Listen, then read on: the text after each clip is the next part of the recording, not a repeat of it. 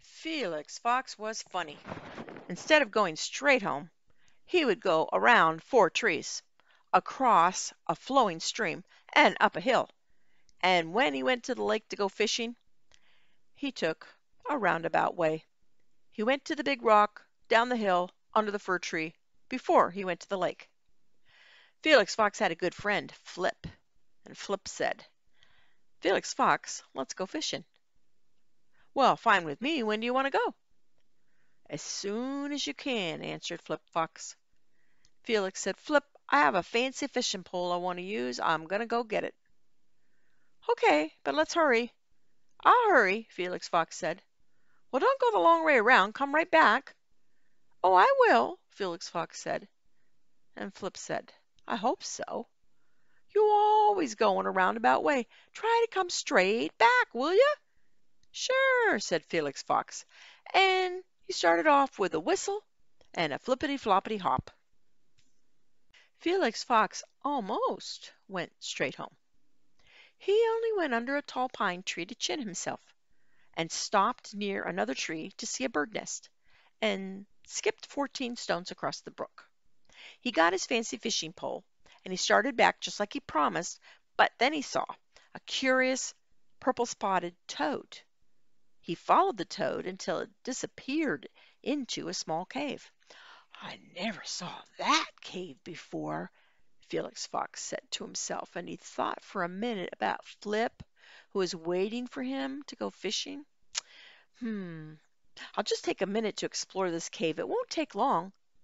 But there was nothing to see in the cave. Felix Fox came out and jumped over the creek. Near the bank of the creek he spied a blackberry bush.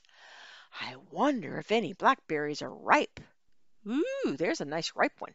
And he popped it into his mouth. "There's another, and there's another." Felix Fox loved blackberries, and before he knew it, he had gone far, far, far, far, far, far out of his way. Not only was he late, but he was a mess. Blackberry juice all over his face, tail full of cockleburrs, and one glance showed that he had not hurried home to get his fancy fishing pole, and he had not come straight back. Felix Fox began combing out his tail to get rid of the burrs. "I am ashamed to let Flip know what I did. I promised I'd come right back." He combed and he combed. "Ouch!" he said as a burr pulled his fur. "Oh dear, why didn't I do what I said I would?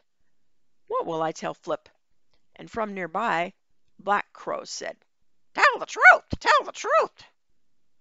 "I'm ashamed, 'cause I don't want Flip to know what I did." And the Black Crow stared at Felix with a beady black eye. "What did you do?"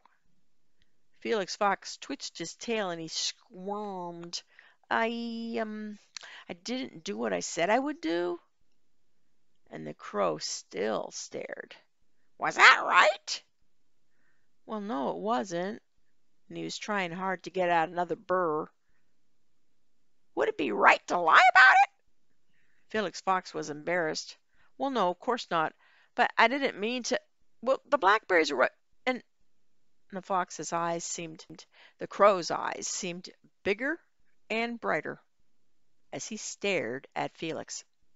"You were wrong not to do what you promised. Telling a lie doesn't help." "Oh, I didn't want to lie. I just didn't want to exactly tell the truth." "Well, that's what lying is, not telling the truth. When we pretend to tell the truth, that's lying. You know that." "Yes, I do," said Felix Fox, and he was ashamed of himself. "I'm not going to lie. Telling the truth is right. I will hurry back and tell Flip what happened. We'll still have time to fish." And though Felix still had burrs in his tail, he felt better. "Telling the truth is always right," he said to the Crow. And maybe that Black Crow didn't smile, but his eyes didn't look so scary now, and Felix thought they even looked just a little bit friendly, and he did feel better about telling the truth.